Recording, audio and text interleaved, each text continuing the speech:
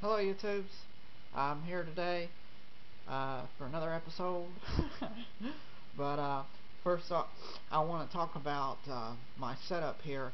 It's a multiple monitor setup, but it's also a multiple machine setup. If I ever want to use my laptop while I'm sitting here using the desktop PC, then I can do that using a program called Win2VNC, and it allows me to connect remotely to the laptop using the same mouse and the same keyboard. It's pretty snazzy. Let me show you what's going on here. I'm going to turn the camera around. That's my first monitor right here. You can see I'm moving stuff around.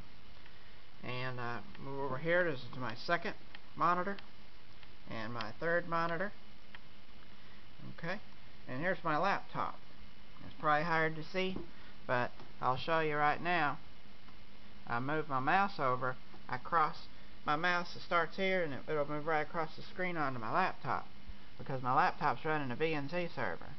So I move my mouse over and now all of a sudden I'm right there, and all using the same keyboard and the same mouse. So it's a pretty handy setup.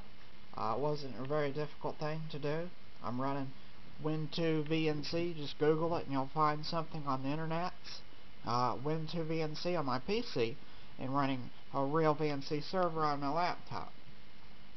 Now I also told Win2VNC to make this monitor, make the west side, which is would be west, that be the connection point between the laptop and that monitor.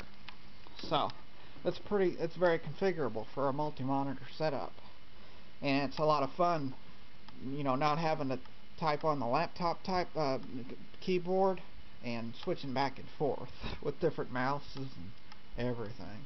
So that's what the dealio is. But hope y'all enjoy the setup and maybe you learned a thing or two. That's what I'm here to do, and I think that's the best way to make friends, teach people. So I'll see y'all later.